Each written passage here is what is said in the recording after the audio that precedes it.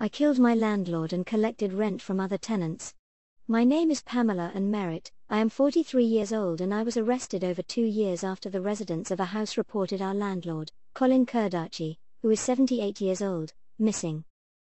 In February 2021, some people who knew Kurdachi told the authorities that they hadn't seen him since a severe freeze caused a major power outage, as reported by Ku. One of the tenants told the police that he found a strange woman, me, Merritt, in his rented unit, and I refused to leave. This tenant said that I confessed to killing Kurdachi, and I was then taken to a psychiatric hospital. However, in October 2021, I returned to the house, and another tenant said they had been paying rent to me and my boyfriend, Michael Brown. This tenant also discovered a bloody knife in a mailbox and blood stains on a mattress in the bathroom on the 3rd floor. I explained that Kurdachi had fallen on a sharp object, and I had taken him to a hospital, where he later passed away.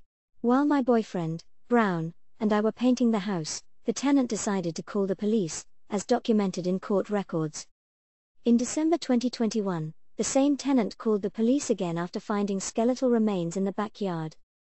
When the police responded to the home at 605 West Clay Street, they found remains in an advanced state of decomposition, as stated by the police department.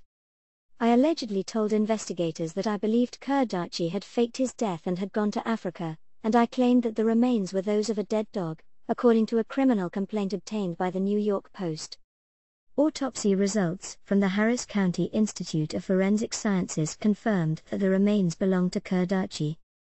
Charges were filed against me in May, but the police were not able to locate me for 5 months. I was arrested without incident on Friday and booked into the Harris County Jail.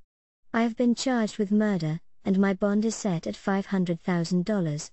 My boyfriend, Brown, was also arrested and charged with tampering with evidence. Follow for more.